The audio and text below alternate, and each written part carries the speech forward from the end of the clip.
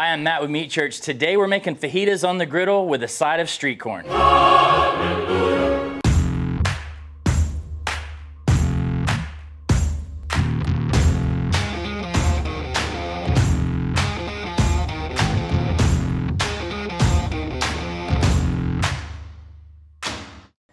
You guys have been asking for more of these easy weeknight meals. This is our go-to Taco Tuesday. There's nothing complicated about this, so get ready. This is not an earth-shattering recipe, but this is what I do when I don't have a lot of time, and it's something I can do every single week, and the family loves it. On my street, there's a Mexican grocery store, Super Garcia. Michoacana is another really popular one that was actually the first one I ever got introduced to when I moved to Waxahachie, even though we don't have one here. You have to go to Ennis. So I go there and I buy marinated fajita meat. So today we're gonna do beef and chicken. Honestly, it can't be beat. Like, I have taken raw chicken and tried to marinate like they do. I've bought the stuff to do it and I just can't do it. So for me, it's easy to go in there, buy the meat, and then I just get a little bit of vegetables. I like traditional fajitas and onions and peppers. So that's how we're gonna do it. But I'm gonna make a little side. Lots of requests from you guys for more sides. So this is gonna be a street corn-esque side that's obviously very easy. So we've got an elote recipe on this site. That's not exactly what we're doing. Let's just jump right into this. Today we're cooking on the Traeger Flat Rock Griddle. We've got medium heat right here in the middle. There's 3 different zones. I'm low on the outside just because I don't need to burn fuel. I'm not cooking anything else over there right yet. First, we need some fat. So use oil or butter. I got some super soft butter here.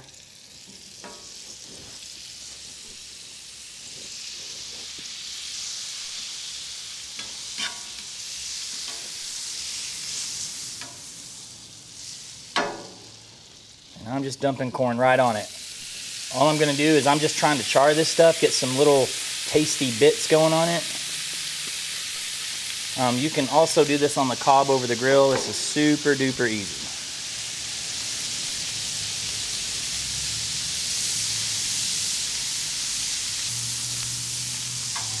Now when I make street corn, I like to season it at the end to build it together. Like if you buy elotes here, anywhere in Texas, when you get, corn in a cup at a gas station, that's normally when I add it. But I do like to add a little bit of seasoning here, something savory. You could use our fajita seasoning, our seasoned salt. I'm gonna do lemon pepper at the end, so I'm gonna go light, knowing that I'm gonna put lemon pepper on it at the end. So I'm just gonna hit it with a little bit of our fajita. It's salt, pepper, garlic, onion, and a hint of citrus. And go light with it. It can be salty.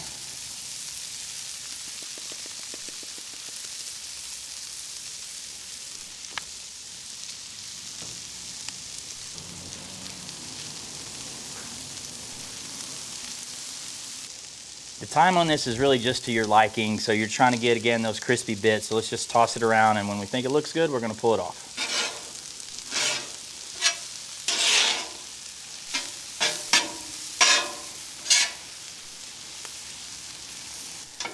So this griddle cooks really evenly.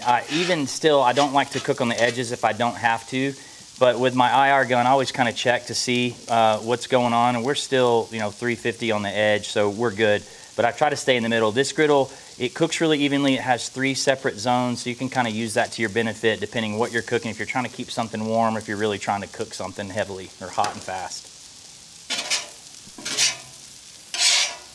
It's been cooking about 8 or 10 minutes. You can see it's got nice char on it, which is all we were looking for. So I'm gonna pull it off, put it in a bowl, and then grab the meat.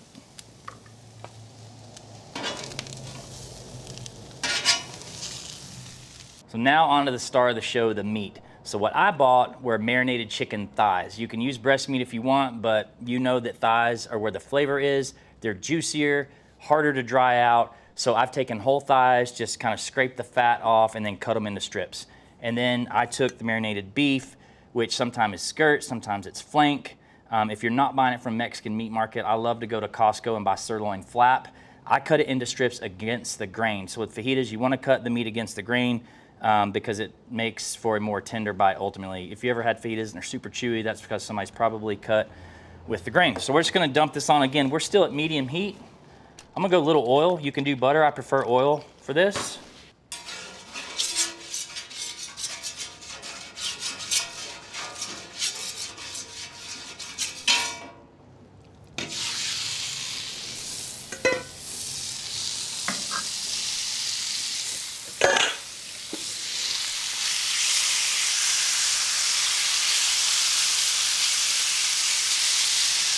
While I'm spreading that out, I'm gonna put down a little bit more over here for the vegetables.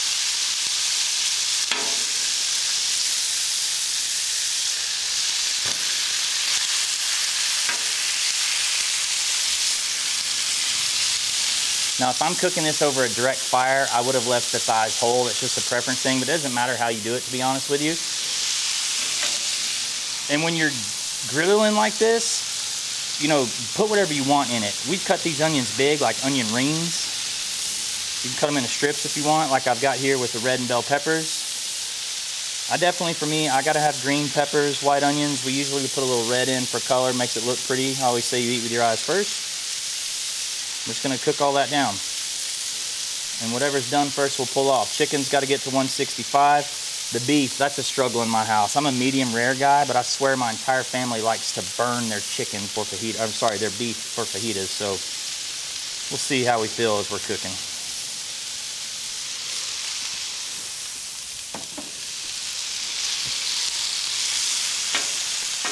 Now let's get some seasoning going. Obviously, I'm going with our Dia de la Fajita on the meat.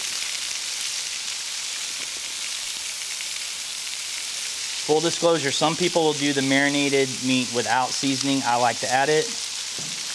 And then I'm going with our gourmet seasoned salt on the vegetables.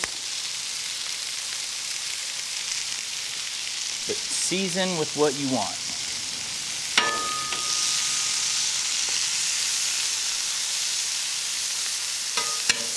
So I'm going medium heat on the meat, generally somewhere between medium high. So I like 375 or so.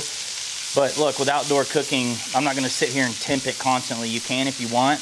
Cook it lower, it's gonna take longer. I like to go a little higher because I like to get that char on there. There's flavor in char. I always say a fine line between char and burned, and a little bit of char is exactly what I'm looking for, but this is entirely a preference thing as long as you cook it to basically the required temperature.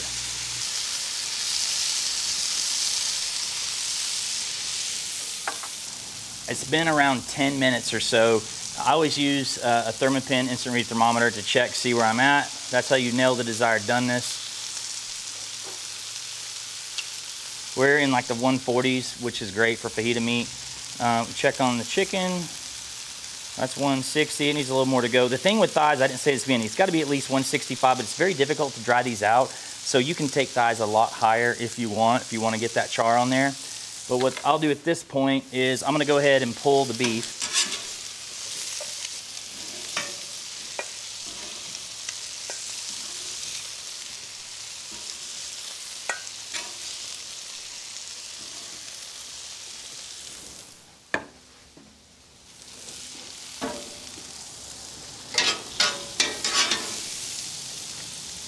We've got good char on these. They're nice and tender, so this is good enough for me. All right, I'm gonna kill that burner. I'm gonna spread this out.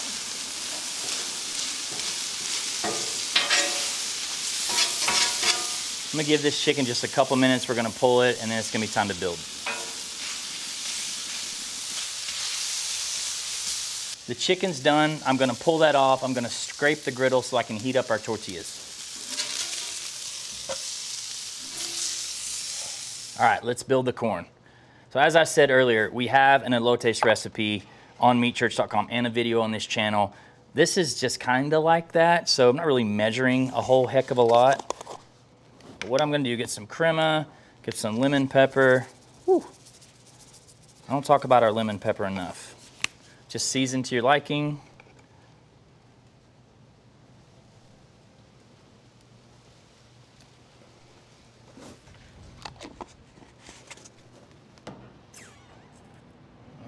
A little bit of cotija.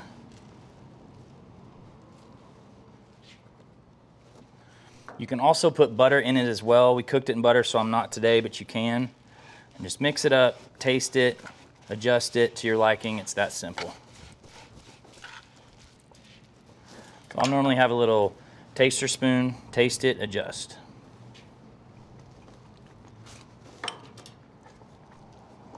Nailed it. All right, put the spoon back in it. I always say go light with the things you put in because you can always add more, but you can't take it away.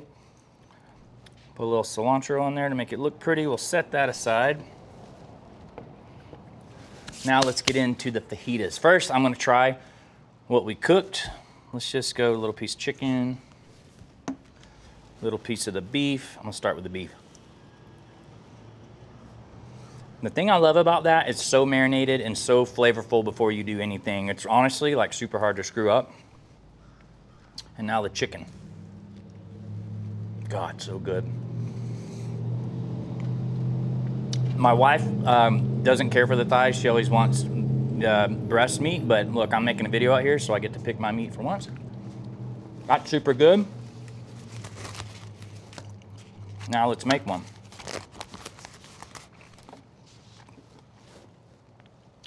These are tortillas made this morning at our local H-E-B. To be honest with you, they're super hard to beat. I'm gonna go a little bit of both. These are the butter tortillas. I could have gotten them, you know, we could have made them, we could have got them at the same Super Garcia, but this is honestly probably like literally the best tortilla ever, in my opinion. So we're just gonna load this up. This is where you get to make it how you like it.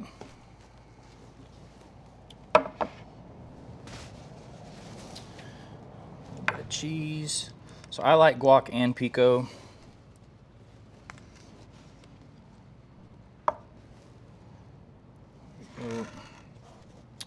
Sometimes crema, not today, just cotija. All right, oh, need a drink. Can't do this without a Mexican Coke. Real cane sugar. Shout out to Yeti for the greatest bottle opener of all time. Also doubles as a weapon or a prison shank. Oh, those are good. Okay, this is a big one. That's how we do it in Texas. I'm about to smash that down. All right, Dolly, let's see how we did. See if I can get a bite of all that.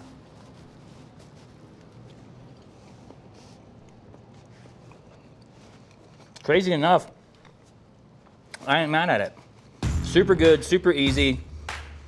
Bought this stuff 3 blocks from my house. Had dinner made in 30 minutes, including making a side that took 10 minutes prior. Like, that is very, very, very tough to beat. This is going in our griddle playlist on YouTube. If you like what we're doing, please subscribe. Your subscriptions help us bring you these weekly videos. And hey, check out the Traeger Flat Rock. This thing is awesome. We've cooked on it a ton now. It's a lot of fun. Definitely a premium griddle, and I love it. So anyway, see you guys next week. Well, we're here at my barbecue supply shop in downtown Waxahachie, continuing these wrap-ups. You guys have continued to leave comments on every video saying you like this, and hey, it gives me a safety net and somewhere to add notes if I forgot something. Didn't actually forget anything this time, but I do want to address, I love making fun of the glove police, the know-it-alls that love to jump in the comments and tell you how you should have done something in your backyard. Crack me up. And while we were filming, it occurred to me that I was, cooking chicken and meat on the same surface. And we edit videos, we have a bunch of stops and starts, and what you can't see in the final product is that we actually probably had 6 spatulas on that set. So before anybody says anything about dropping down raw chicken with a spatula and then cooking something else with it later, don't worry. We have a lot of clean tools throughout the day. But the main thing I want to bring up in this recipe is just how good it is. At our house, Mrs. Meat Church asks me to cook chicken on a very regular basis, which goes against my big Texas barbecue heart, but we marinate chicken once or twice a week in different marinades. This one is probably my favorite. Last night we had teriyaki, we had some Indian stuff the week before, but in this particular video, it is very tough to beat buying marinated fajita meat from a Mexican meat market. It gives you insane flavor, but the tenderness you get out of it from something soaking in a marinade all day, it just can't be beat. Whether you're cooking on a griddle or if you're cooking your fajitas over direct flame, however you're doing it, it's definitely a favorite of mine. And I said it in the beginning, this recipe is something we do literally every single week. And you could ask my oldest back there, I'm not lying. Anyway, thanks for watching. See y'all next week.